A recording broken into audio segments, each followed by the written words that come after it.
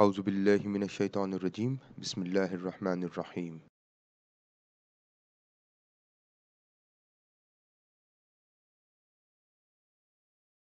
In this session, we are going to use ChatGPT with SmartPLS. The objective is to understand how we can use ChatGPT to provide us the interpretation for SmartPLS results. Let's assume this is my model and I run the PLS algorithm to get my measurement model results. Now here is my model.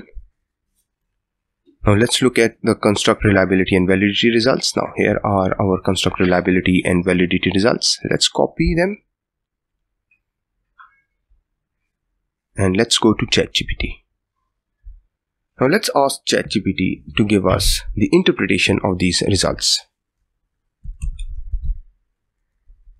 Interpret and report the following table for a research paper. Enter. Now here are the results.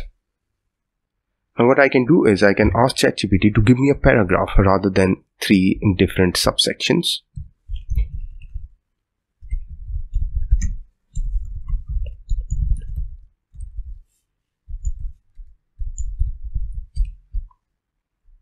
Now here is the paragraph.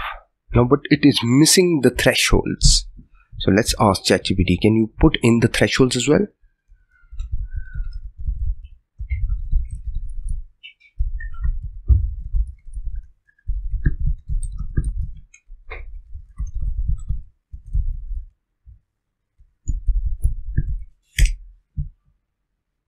Here is the table with the thresholds, but there are no references. Let's see if ChatGPT can provide us with references as well.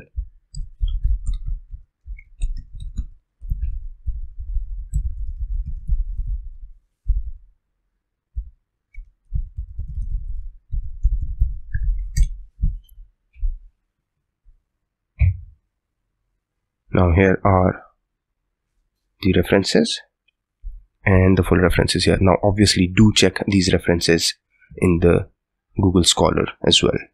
So this is how you can use ChatGPT to interpret the results from SmartPLS. Now let's say if I use another table, let's go to discriminant validity.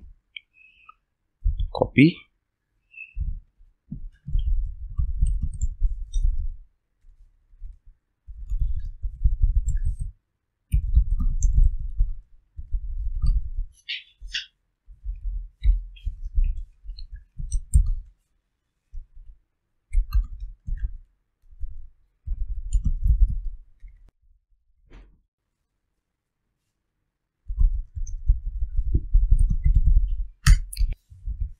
Now the problem is I did not mention the table, so I will mention the table first here and then copy the prompt. Now press enter. This is the reference which is correct as far as I remember, and this is how you can use ChatGPT to interpret your discriminant validity results. Now similarly, you can go for Faulkner and Larker criterion as well. Just copy the results from SmartPLS and paste them here. Let's use the same prompt.